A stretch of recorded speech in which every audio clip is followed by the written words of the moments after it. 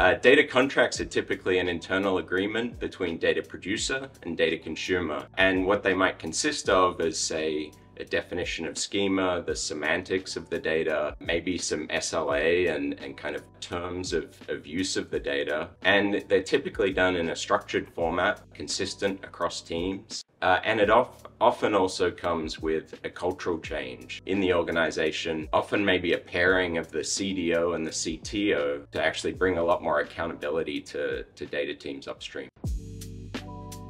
The reason for data contracts extends from the fact that we've had this challenge within data teams of data producers really not understanding the downstream use cases of data. Really, that's come from a lack of visibility. And as we attempt to bring more visibility to these teams and actually extend into using the data for machine learning, for production level consumer-facing apps, we actually need a much higher standard of data. And so data teams are really striving now for these data contracts in these particular cases where they want to put in place a much stronger understanding and a set of requirements around the data produced and how it can change over time.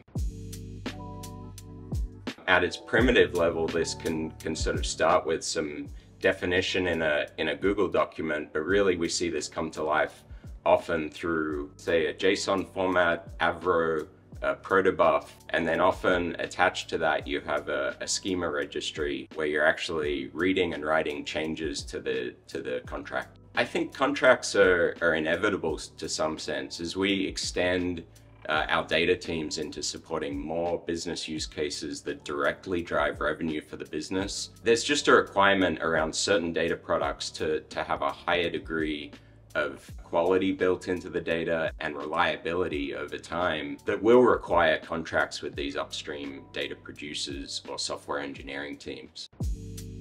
I think one of the open questions is, how do you get the right mix of incentives to encourage these software engineering or data producing teams to participate in a contract structure? And another one is practically, how do you get people to slow down at the start of a launch to actually cater for these requirements that go into a contract? I think they will at least initially start very focused. You can think of machine learning applications for the business. You can also think of financial data that needs to be accurate down to the penny and readily available. And so these are the logical places to begin with a data contract. Over time, we might see that world expand, but I think initially it's going to be tackling these high value revenue producing or critical reporting out to the street use cases.